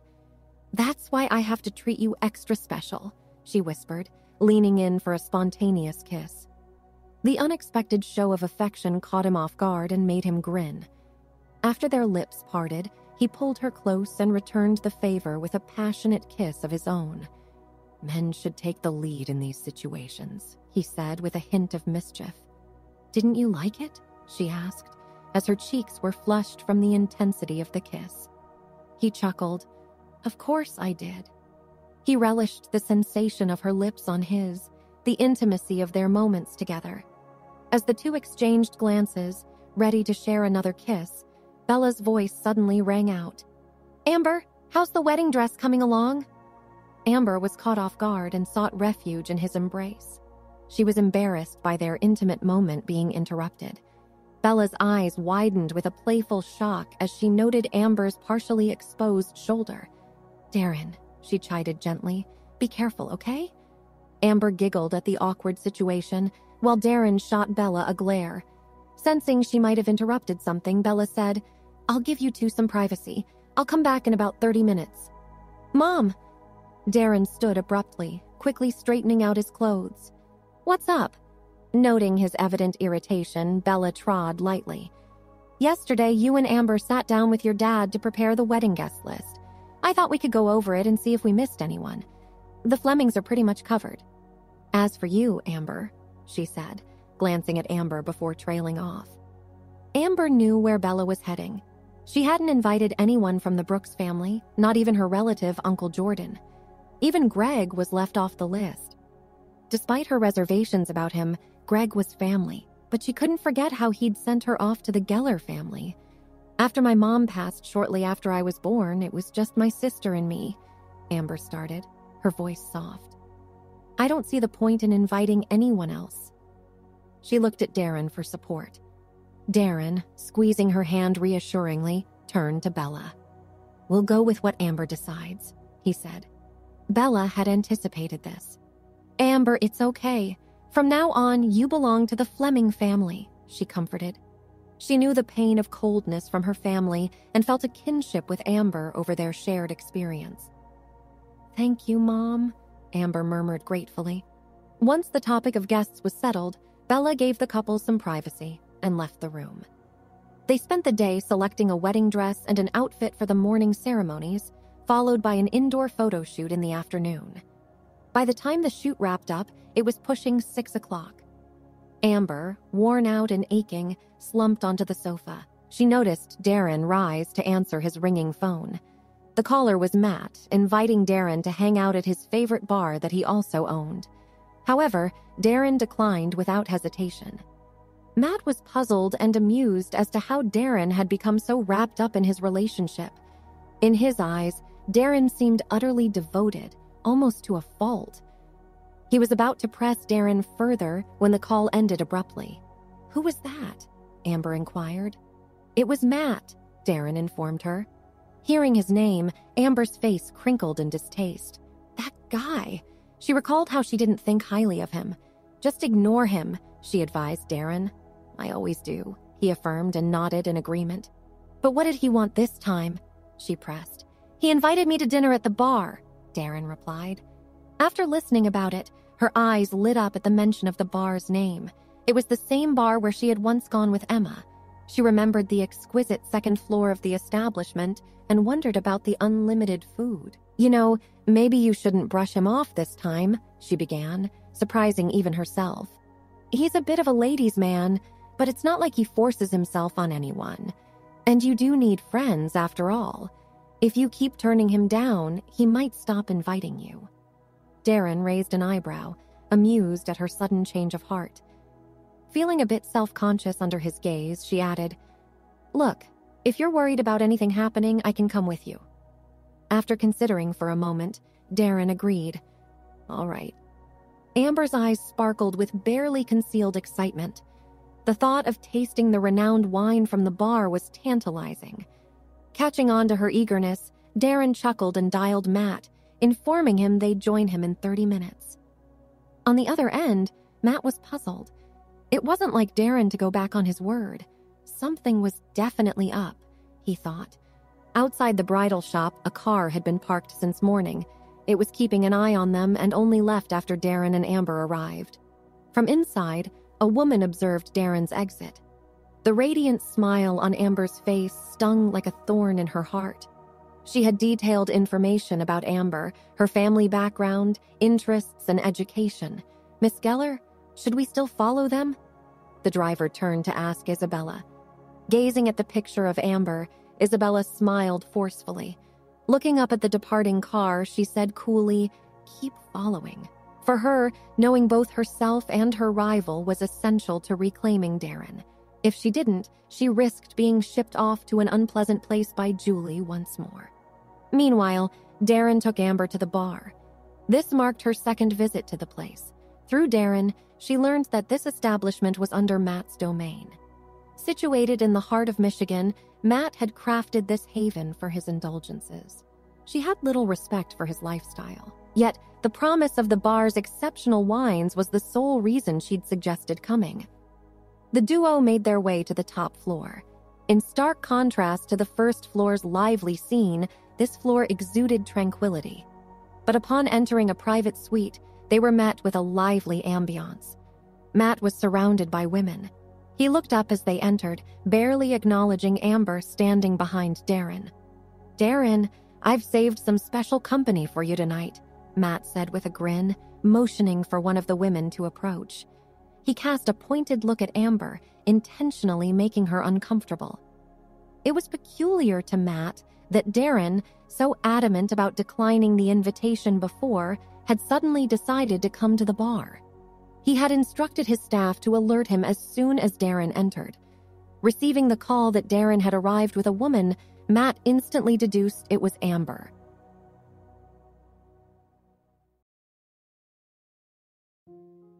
Over the last decade, no woman had been seen at Darren's side until now. Matt had assumed Darren had taken a moral high ground, choosing his old friend over his wife. Yet, here was Darren, clearly influenced by his wife's wishes. He was still quite smitten with her, Matt thought. "It used to be that I'd spend time with Darren, like in the good old days," he said with a smirk, nudging the woman beside him forward. Darren's expression turned cold, recognizing Matt's underlying motive. "Is this your friend Matt?" Amber intervened, moving closer to Darren and holding onto his arm as a show of their close bond. Feeling surprised at noticing Amber, Matt remarked, "The lady of the hour is here too. My apologies for not noticing you sooner.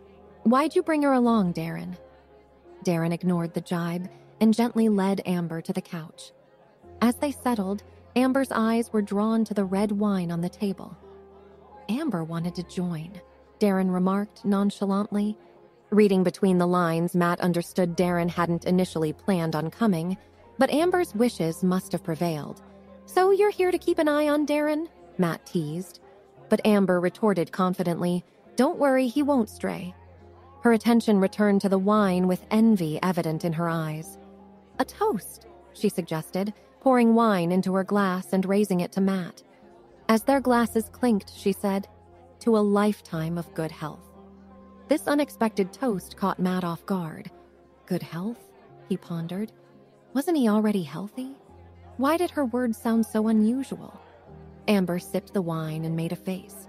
It wasn't nearly as rich and flavorful as the wine she'd enjoyed at the Flemings. Certainly this wasn't Matt's best offering. "This wine leaves a lot to be desired," she commented, a hint of mischief in her voice.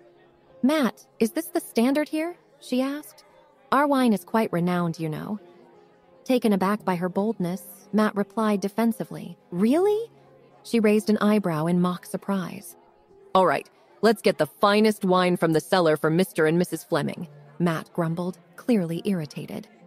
But as he caught Darren's eye, there was an unspoken question there. "She's quite the wine connoisseur, isn't she?" Darren was well aware of Amber's love for good wine. He figured that her desire for high-quality wine was part of the reason they were at this bar. As long as she didn't overindulge, he had no issue with it. Plus, a slightly tipsy Amber had her charms, he thought. Soon enough, a bottle of cherished Lafitte, which Matt had saved for special occasions, was brought forth. Amber's eyes gleamed with anticipation as the deep red elixir was poured. She could barely restrain herself from grabbing the glass the moment it was full. She savored the first sip, then the next. Matt watched in a mix of amusement and regret as Amber downed glass after glass. At this rate, his prized bottle would be emptied in no time. "Amber," Darren cautioned, noting her pace, moderation, but after a few glasses, Amber's cheeks were flushed and her gaze turned dreamy. She turned to Darren, her voice soft and playful. "Hubby." Watching the scene unfold, Matt couldn't help but think how uncharacteristic this was for Darren. He'd always known him to be firm and resolute, preferring the company of composed women. A tipsy Amber was a departure from Darren's usual type. To Matt's surprise, upon hearing Amber's affectionate reference, Darren seemed to soften. "Go ahead and drink," Darren remarked. Matt stared at him, taken aback by the tenderness in his eyes. "If she keeps going at this rate, she'll be hammered," Matt commented, swirling his wine. "She'll be fine," Darren replied with a reassuring tone. "I'm here." Matt was further stunned. The underlying message was clear. Darren was perfectly okay with Amber enjoying herself, even if she got a little tipsy. "Thanks, hubby." Grinning from ear to ear after getting Darren's nod of approval, Amber leaned over to plant a swift kiss on his cheek. The simple act made Darren's gaze even warmer, which left Matt in disbelief. When had he ever seen Darren this soft towards anyone? He recalled Isabella once capturing a fragment of Darren's attention, but Amber was clearly on another level. She seemed to be Darren's Achilles heel. Amber was ecstatic. She snagged the remaining wine from the table and joined in with Matt's friends, engaging them in a lively dice game. This left Darren and Matt to converse. Deprived of his usual female company, Matt felt a noticeable void. He was used to the constant attention and the tactile reassurance women offered. Without it, he felt off. "Darren, are you sure about pampering her like this?" "She might just walk all over you," Matt warned. Darren just smiled. And what's wrong with that? He clearly cherished every moment with her. Every time she called him hubby, he felt a warmth that made him acquiesce to nearly anything she desired. "Man, you're going to spoil her," Matt said, shaking his head in wonder. Darren chuckled, taking a leisurely sip from his wine glass. The sight of Amber's radiant smile reflected in his eyes confirmed one thing. He adored spoiling her. Catching on to Darren's unspoken thoughts, Matt quipped, "Are you afraid Amber might leave you?" The insinuation didn't sit well with Darren, and his features hardened in response. "You've got quite the age gap. By the time you hit 60, she'll just be in her prime. Still a catch, while you, not so much." Matt shrugged, not regretting his jest. "You worry too much. No one's taking her from me," Darren said with a smirk, his gaze drifting back to Amber. She enjoys the pampering. Indeed, showering Amber with love and affection had become his second nature. Growing tired of Darren's public displays of affection, Matt remarked with a tinge of envy in his voice, "You're really rubbing your love life in my face." Without missing a beat, Darren shared, "We're tying the knot on New Year's Day. Expect your invite by tomorrow." Matt raised an eyebrow. "You came all this way just to announce that?" he asked.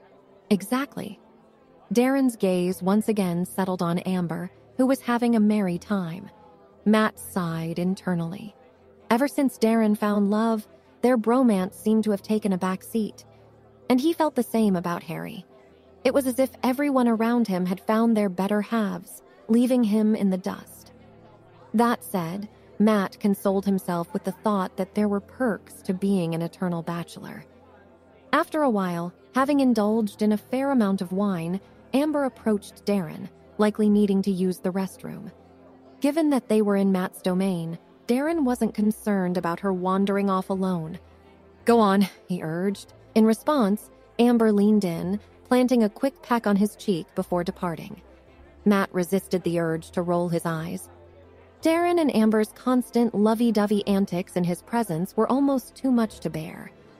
After Amber exited the room, Matt, sensing she might be gone for a bit, motioned for someone to lower the music. He then took a seat next to Darren. Darren noted Matt's serious demeanor and figured his friend had something pressing on his mind. "What's on your mind?" he questioned. I've got a hypothetical situation for you, Darren. If your first love and your wife both fell into the water, who would you save first? Matt smirked, leaning in slightly. Darren gave Matt a measured look and did not answer immediately. What's your point here? He asked with suspicion in his eyes. Just answer, Matt pressed, already fairly certain he knew Darren's choice. Amber, Darren responded without hesitation. But she can swim, Matt pointed out. Darren knew exactly who Matt was hinting at. Years ago, Darren and his crew had rescued Isabella from a dangerous water situation. That incident had bonded the two, at least for a while. I did my homework, Matt continued.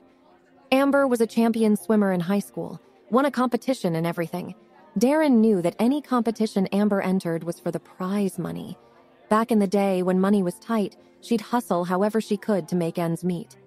So, Matt pressed, who's your choice? With a hint of irritation, Darren answered, Amber. But why? Matt persisted, trying to push Darren's buttons. Amber can handle herself in the water. Shouldn't you save the one who can't?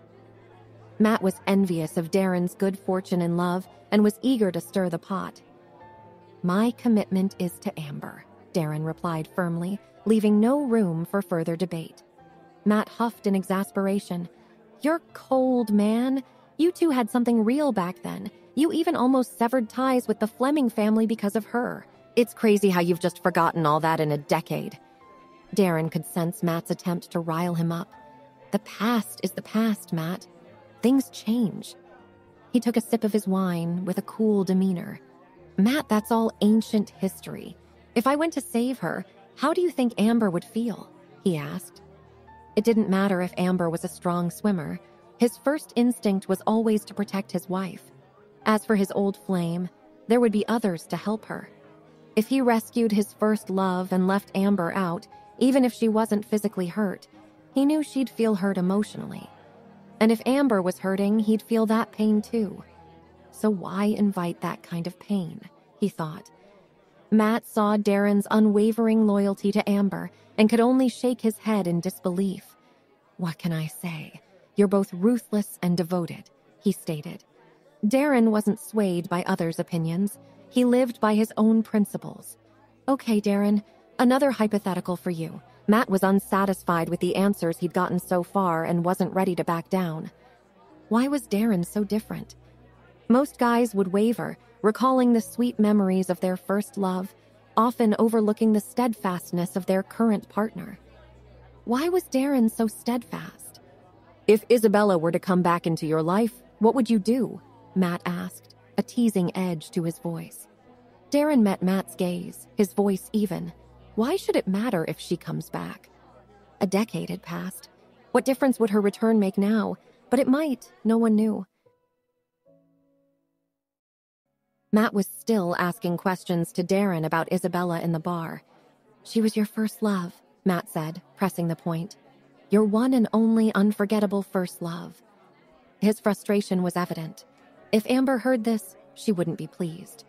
Darren's tone was a gentle caution. What he meant was clear. Don't bring up Isabella around him. Though Darren might not dwell on the past, it didn't mean that hearing about Isabella wouldn't affect Amber. However, Matt seemed stuck on the topic of Darren's old love, unable to switch gears. But to Darren, Matt's questions about his previous love seemed pointless. Amber held his heart now. Even if Isabella returned, she wouldn't change that.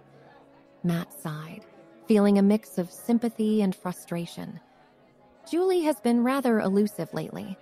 The Geller family had been severely weakened by their past confrontations with Darren, and their influence had waned. The day after the Geller family mishap, Julie had approached the Fleming residence, hoping for some support from Thomas, given his close ties to the now-deceased husband, Lucas.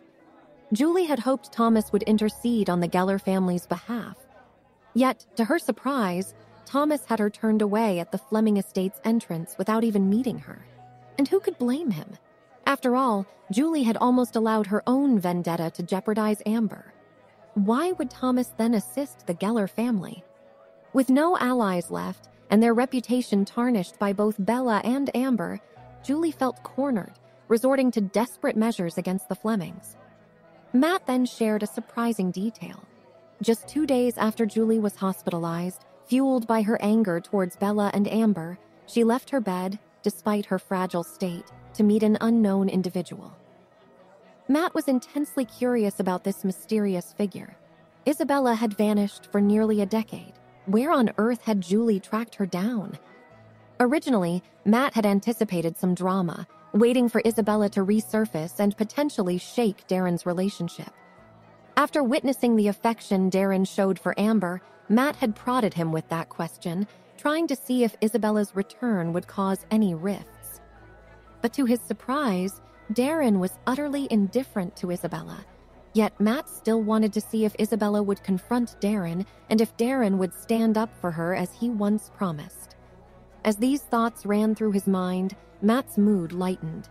He signaled to a woman who was earlier engaged in a game with Amber to come over and keep him company. "Darren, you need to date a few more before you know which one's the keeper," Matt remarked, slyly hinting at Darren's quick commitment to Amber. "Rushing into marriage isn't always wise," he added. Darren noticed Matt's flirtatious actions with the woman and cautioned him, "Careful with those words. If Amber hears you, she might just give you a piece of her mind." Just the mention of Amber brought a fond smile to Darren's lips. He didn't see the need to explore other options. He was sure of his choice. "Such a firecracker," Matt said, chuckling as he recalled how Amber's friend Emma was equally feisty. That Emma girl in particular was even wilder than Amber. The audacity she displayed by running off with Dylan, which eventually led to a car accident and her subsequent disappearance, was legendary. "I've always had a thing for the gentle ones," Matt mused, shifting his focus back to the woman by his side and steering the conversation elsewhere. Darren was well acquainted with Matt's penchant for romance. It seemed like every other day, Matt had a new woman catching his eye. Amidst their banter, the lounge's door suddenly swung open. A frantic man rushed in, exclaiming, "Mr. Darren, there's trouble with Madam!" Darren's relaxed demeanor vanished instantly. Dropping his drink, he rose swiftly and bolted out the door. Matt's expression shifted in alarm. In his own establishment, something had befallen Amber. Swiftly setting aside the woman he had been entertaining, he made his way out. Amber might have had a drink or two, but she certainly hadn't gone overboard. Instead of heading to the restroom after leaving the private area, she was drawn to the lively vibe emanating from the main floor. She had preferred the energetic ambiance of the ground floor. Watching the youth groove to the music and enjoying themselves, she decided to join in. Her thoughts meandered to Emma. The last time they had hit up the bar, they had a playful stint with Ryan in the main hall.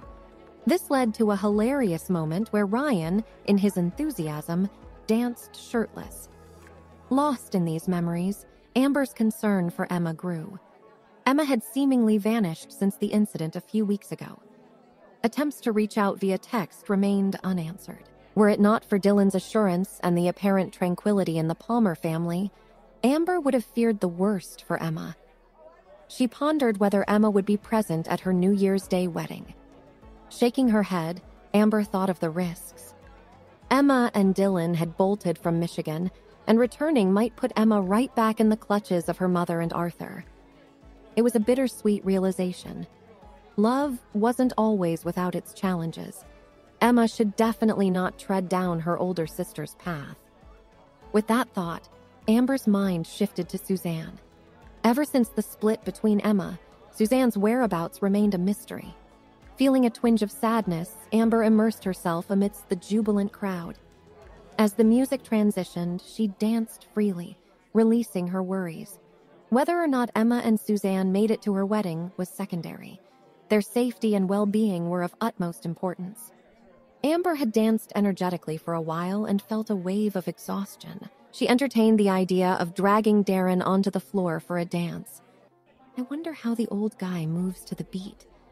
She looked forward to seeing Darren let loose. She imagined him doing one of those stereotypical, slightly awkward dances. Exiting the crowd, a flush adorned her face from the lively activity. As the music paused and the lights intensified, Amber bent down to retrieve a phone she spotted on the ground.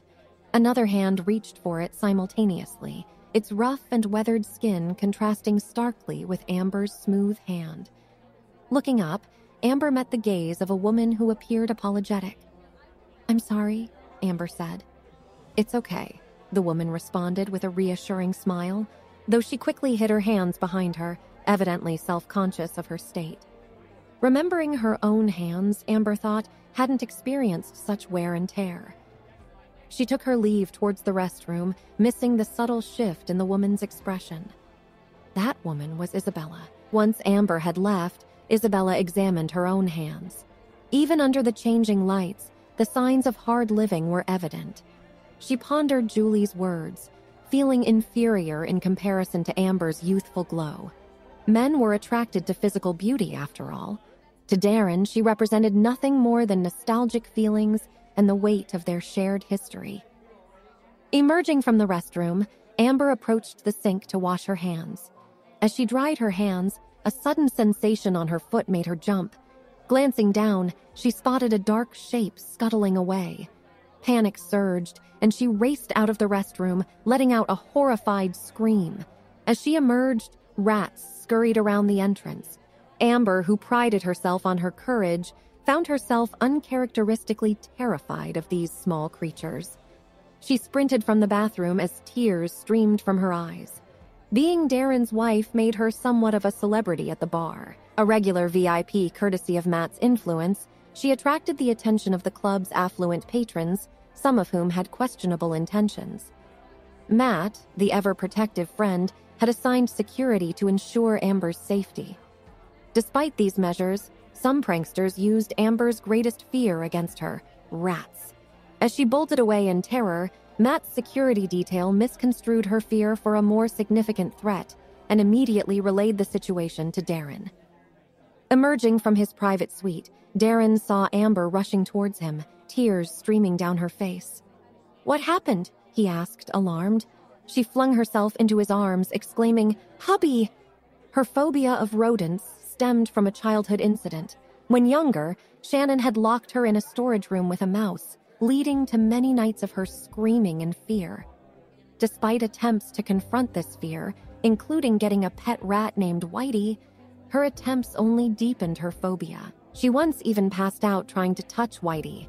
Everyone who knew Amber was aware of this aversion. "There were rats!" Amber sobbed into Darren's chest. Matt watched the scene from behind Darren and was overcome with laughter. He'd never thought that the audacious woman who once made out with Darren in his car was scared of anything. "Darren," Matt chuckled, "if she ever gives you trouble, just threaten her with a rat." Darren's eyes shot daggers at Matt. "Really, Matt?" "Now's the time for jokes," he remarked coldly. "Your club seems to have a hygiene issue. Maybe a call to the health department is in order." This threat made Matt's playful demeanor evaporate. The mere thought of a health inspection could jeopardize his establishment's reputation. "Come on, don't do that," he pleaded. "This place is always clean. We've never had a rat issue before. Business inspections are a nightmare." Darren's stern gaze conveyed he wasn't amused by the evening's events. He looked at Amber with concern. "Let's head home," he suggested. Matt chimed in, a bit surprised. "Leaving already? After all the effort to get you here, you're taking off just like that?" he asked.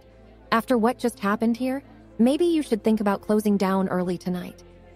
Darren shot Matt a stern glance. Matt tried to appease him. "Come on, bro. Name your price and I'll make it right." It was rare for Matt to address Darren as bro, but even this familial gesture failed to soften Darren's mood. Amber was comforted by Darren's embrace and found her voice again. She turned to Matt and demanded, "I'll take 2 bottles of that red wine we had earlier." She paused, reconsidering. "Actually, make it 5. Matt's smile froze. He had only 10 bottles of that particular wine in his collection. He had already opened 2 for tonight's gathering. Now Amber was asking for half of what remained. "Bring them out," Darren commanded, supporting Amber by his side. Trying to stir the pot, Matt teased, "If she keeps drinking like this, she might develop a bit of a habit, don't you think?" But Matt had misjudged the situation. Darren wasn't in the mood for jokes. 5 bottles, Darren repeated firmly. Not one less. And with that, Darren escorted Amber out of the bar. Matt watched them leave with a pang of regret in his chest. I have only lost today, he wondered.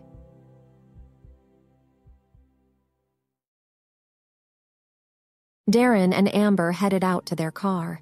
Amber was clutching a bottle of red wine in her hand. Her previous unease from the rat incident was momentarily forgotten as she admired her prize. As he began to drive, Darren glanced over at the elated Amber. You better not drink that in one go, he teased. With a grateful smile, she leaned over and placed a kiss on his cheek. Thanks, hubby. Caught off guard, he chuckled and responded. From now on, no kissing while I'm driving. It's too distracting. She grinned and nodded in agreement. Got it. She turned her attention back to the bottle, reveling in its aroma. Upon reaching the Fleming residence, Darren swiftly exited the car, reaching in to scoop her up in his arms. She tried to grab the bottle of wine, but he stopped her. Uncle Will get it for us, he assured. She cast a longing glance at the wine before wrapping her arms around his neck, burying her face in his chest. I was so scared earlier, she murmured as she remembered the rat. He rubbed her back soothingly. I know. I'm here now. They made their way inside and he carried her straight to their bedroom. The effects of the evening's drinks were evident on her flushed face, which he found captivating. Drawing circles on his chest, she murmured, Hubby, I promise I'll always keep you safe, he whispered, gazing down at her. She smiled as she felt comforted. She leaned in to kiss him, but he beat her to it, sealing their lips in a tender embrace. Darren had started to feel a warmth that broke the perpetual cycle of solitude in his life. With Amber by his side, his once empty heart was full. Meanwhile, the scenes in Robert's house were quite the contrary. Having brought Suzanne back home, he sat beside her, watching the unconscious figure. A whirlwind of emotions tore through him. His initial elation at finding her was soon overshadowed by resentment. Looking at her familiar face, a sense of frustration bubbled up. He had searched high and low for her, and now that she lay before him, old wounds of anger had reopened. Suzanne had long since regained consciousness, but she lay beside him unconscious. She had orchestrated the entire accidental encounter with Robert, using the car mishap to stage their reunion. Facing him now, she felt unsure of her next move. She held her tongue as she pretended to sleep, even though many words were coming to her mouth. Things about the past, about the agonizing 7 years she spent pining for him. She hesitated because she feared revealing the extent of her anguish to Robert. Her love for him was so deep that she didn't want him to see the depth of her despair. A knock interrupted the heavy silence. Robert's assistant entered, addressing him with a formal tone. Sir. What is it, Oliver? Robert replied. His voice was devoid of emotion. He had remained in his room ever since he brought Suzanne back, consumed by thoughts of her. Miss Hazel called. She wishes to speak with you, Oliver said. Robert noticed the phone in his assistant's hand, but instead of taking it, he chose to leave the room to address the call in private. Upon hearing the name Hazel, Suzanne's eyes fluttered open. Was Robert really involved with Hazel? Were they married? Suzanne's mind raced, recalling her childhood days when she and Hazel, the heiress of Mr. Ben's family, were inseparable. Hazel was the daughter of Mr. Ben, and Suzanne, Amber, and Hazel had grown up together in the Brooks mansion. Suzanne rose from the bed and approached the window. Her feet were cold against the floor. For 7 long years in the penthouse of the Brooks mansion, her sole glimpse of the outside world had been through windows. After what felt like an eternity, she heard the door creak open. Her body stiffened. She hesitated to turn around. Taking a deep breath, she mustered the courage to face him. Robert! But when their eyes met, the warmth she remembered was replaced by a complex, colder emotion. Stop! Robert's voice was stern. He hadn't forgotten the cunning she'd displayed 7 years prior. Suzanne, what gives you the right to use my name? His anger was palpable. He walked towards her and gripped her neck. For the 7 agonizing years, he blamed her. If not for her actions, he wouldn't have been disabled. And to add insult to injury, Suzanne had left him behind, marrying someone from abroad. He thought bitterly. How could someone like him, in his current state, ever be deemed worthy of the Brooks family's heiress? Fear flashed in Suzanne's eyes. She had naively hoped for a warm reunion, never imagining his grip might threaten her very life. Had his love for her truly vanished? Or after all these years had Hazel claimed his heart, always having been right there beside him? She wondered. Seeing her tearful gaze only fueled his rage. He was overwhelmed by the urge to snuff out her life then and there. His mind screamed at the injustice of it all. If not for her and her family, he wouldn't be in this wretched state.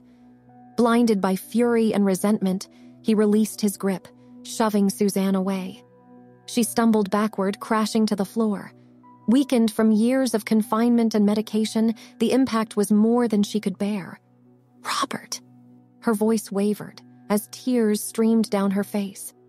She had fought hard to escape the Brooks family, only and only to find him. But the man before her wasn't the loving Robert she once knew. 7 long years had changed them both, and their relationship seemed irretrievably lost. "Don't say my name," he snapped. His voice was filled with bitterness. "You've done nothing but make me despise you." His gaze fell upon her teary eyes, shimmering like jewels. A pang of pain gripped his heart, and he took a determined step toward her. But with each step, the sharp pain in his feet was a stark reminder of the Brooks family's treachery and Suzanne's perceived betrayal. Would he even be in this condition if not for his youthful, blind love for her?